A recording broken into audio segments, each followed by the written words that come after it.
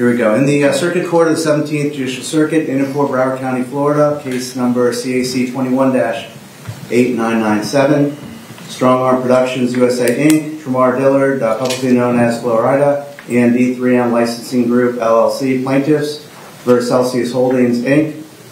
Verdict: we the jury find as follows. Count 1, breach of 2014 agreement, bonus compensation provision, 250,000 shares. Question 1. Did the plaintiffs prove that Celsius breached the 2014 agreement by establishing that Celsius achieved $1 million in gross cumulative co-branded revenues in any 12-month period during the term? Yes. Question 2. On what date did Celsius breach this provision of the 2014 agreement? April 30th, 2021. And in parentheses, this provision was breached on February 2018. Question 3.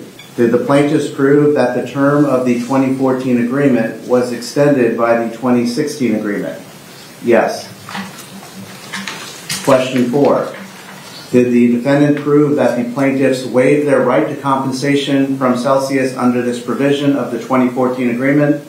No. Question 5. Did the defendant prove that the breach of this provision of the 2014 agreement occurred before May 4th, 2016? Yes. Question 6. Did the plaintiffs prove that Celsius fraudulently concealed information relating to the breach of this provision? Yes. Question 7. Did the plaintiffs prove that Celsius is equitably estopped from asserting the statute of limitations defense to the breach of this provision? Yes. Question 8. What are the plaintiff's damages as a result of the breach of this provision? $27,545,000, in parentheses 250,000 shares at $110.18. Question 9. This is count 1, breach of the 2014 agreement, incentive compensation provision, 500,000 shares. Question 9. Did the plaintiffs prove that Celsius breached the 2014 agreement by establishing that Celsius sold a total of 690,000 units of co-branded product through its channels of distribution following the execution of this agreement? Yes. Question 10. On what date did Celsius breach this provision of the 2014 agreement? April 30th, 2021. In parentheses, this provision was breached on February 2015, close parent. Question 11. Did the plaintiffs prove that with respect to units of co-branded product, an individual stick counts as a unit? Yes. Question 12.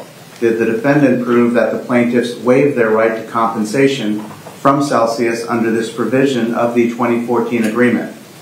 No. Question 13.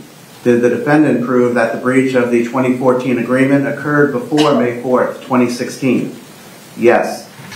Question 14. Did the plaintiffs prove that Celsius fraudulently concealed information relating to the breach of this provision? Yes. Question 15. Did the plaintiffs prove that Celsius is equitably estopped from asserting the statute of limitations defense to the breach of this provision? Yes. Question 16. What are the plaintiff's damages as a result of the breach of this provision? $55,090,000.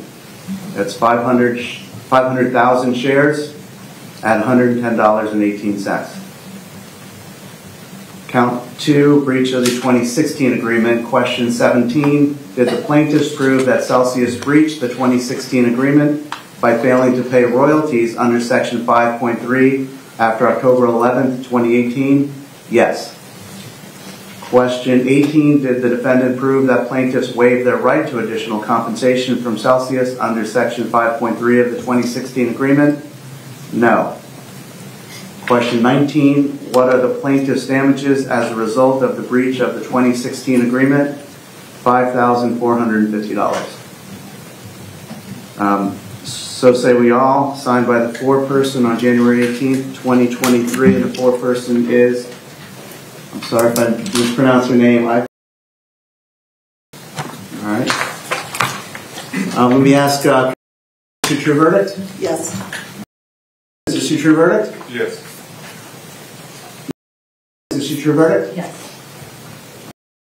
Is this your verdict? Yes. Is this your verdict? And, is this your verdict? Yes, sir. All right, before I go any further, let me see the attorney's sidebar.